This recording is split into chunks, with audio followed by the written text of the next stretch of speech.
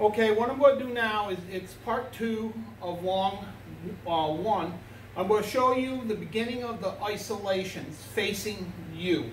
All right, so after the down block and the punch, this hand is cocked. My left hand is cocked. So right away I'm going to throw an inward block.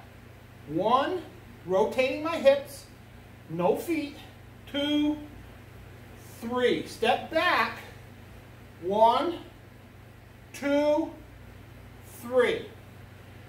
Then from there, each one of those isolations, well, they're really not an isolation because you're not standing in a horse stance. But for your verticals, you're going to be doing the same hip rotation and your down block and your upper block. You want to make sure that you rotate your hips, not move your feet. Okay? And then at the very end, you're in this position, down block, you're going to step up. Now you're doing a downward, inward down block. So I'm going to step up. 1, 2, 3. Now we have a rule that says don't load in a separate motion. Well, we're going to break it here.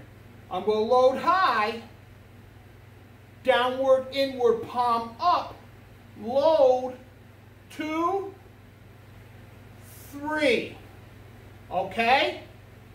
So make sure that you work the mechanics of each block and your stances. Good stances. Remember, this is teaching you to block, retreat, and then counter.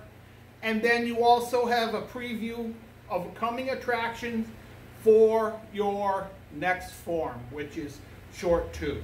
On that note, you have a lovely evening and take care. Salute.